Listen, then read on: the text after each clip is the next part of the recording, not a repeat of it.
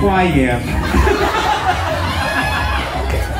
Ano ba yun? Excited na kami.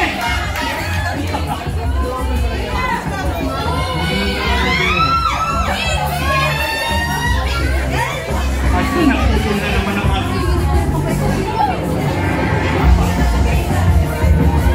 O yung mag-open ng lights, be ready ha? Sayang yung picture ko. Hello? Malakas ng mic! Hello. Yan na. Magandang gabi!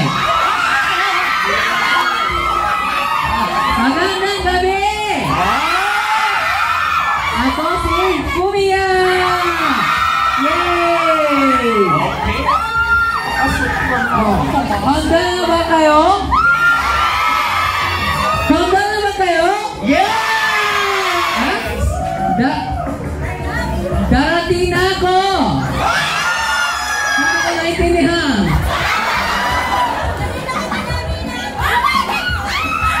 Ayan na! Oh my God, ladies and gentlemen! Nandito na po ang pamamahalanan na si FUMIYA SANKAI! Yes! Talaga? Wow! Talaga ba naman? Thank you po. Okay. Hello, Philippines! Hello, FUMIYA! Thank you. Bye! I'm Chica Ako po si FUMIYA. Secret admirer. Pero ngayon alam mo na. Okay. Thank you so much. Kaya siya ay masaya. Di ba? Marunong na ako. Ayan, so, ayan na. Kanina nyo pa ito hinihintay, di ba? Okay, so, greet po muna kayo. Yes. Thank you so much! Like, di ba? Do you know me? Thank you so much. Parang nasa star-star yung mga tao, parang hindi nila alam kung gagawin nila. Tama. Yung iba dyan naihina. Tama. Hindi ko naintindihan. Pero, thank you so much! Like, I expect, pero more good than expect. How do you call? Understand? Diba? Hey, I love you guys! Thank you! Okay, sige. So, let's start the program rolling. So, by the way, ako pala si Albert Bryan from Chicken Out. I'll be your host for tonight. At samahan po ninyo ako. At tayong lahat na magsaya ngayong gabing ito. With, of course, our dearest FUMIYA SANKAI. So, with that, we start with our opening prayer. Ayan. So, medyo papakasolan muna tayo. May we call on, if not with him, correct. No FUMIYA, this will not be possible. Of course, we would like to acknowledge also the presence of Mama Bear. Hi, Mama Bear! Ayan. If not also with Mama Bear, no FUMIYA. Okay, so we start after the opening prayer, opening remarks naman tayo. May we call on Justin Madriaga from Sunrise Squad. Justin! Nasaan na si Justin? Ay, ayan, Justin! Down.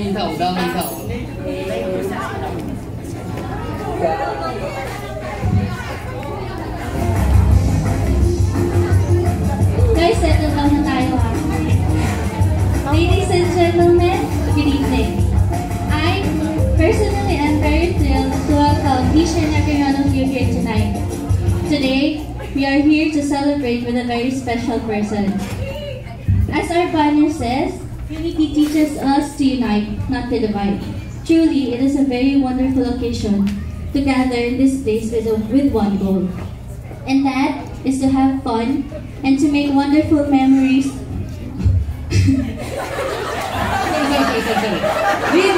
Reading, diba?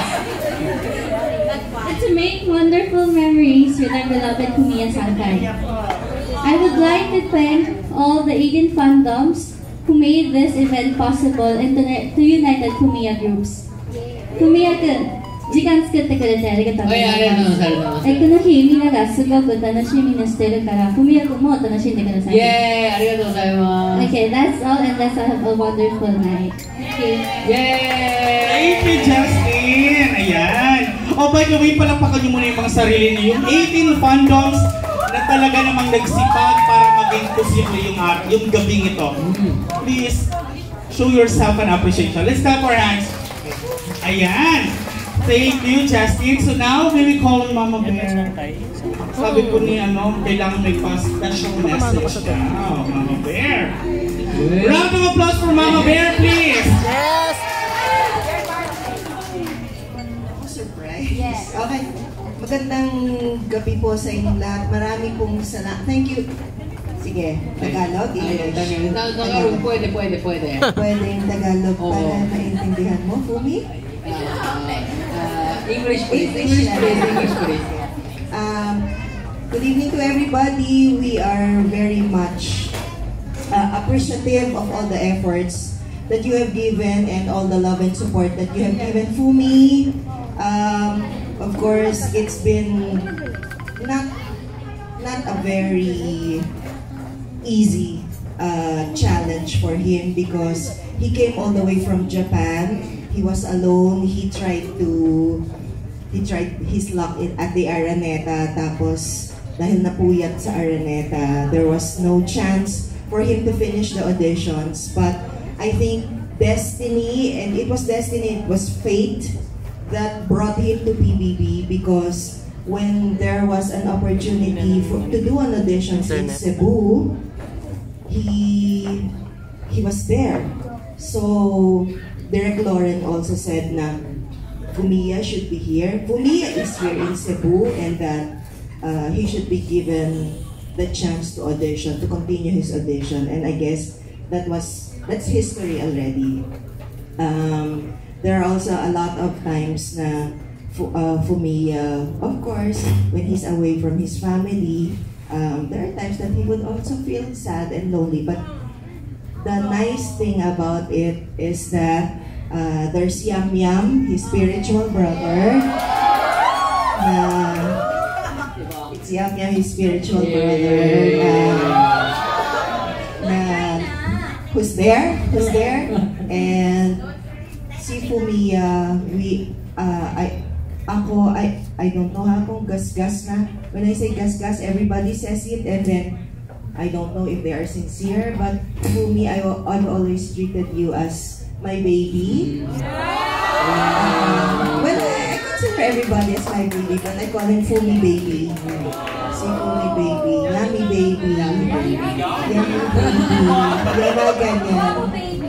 Ay, hindi, si Yum Yum yun. But, I've always, please, always be as authentic and as genuine. The time that we saw each other in Cebu and up to now, hindi pa rin siya nagbabago. He has remained a true friend, a very loving son to his dad and to his family, not just in Japan but also in PBB. So, dahil tayo ang parang magulang niya at kaibigan niya, sana ipagpatuloy natin itong relationship with him. Kagaya rin ng sinabi niya at lagi namin sinasabi, let's all, at tama rin po yung sinabi niya, let's all unite, let's not divide, because if hindi rin naman maganda kung diba, kung that's what we're showing to other people and to Fumi as well, because he is not like that naman. So, maraming salamat po, because all of you are here.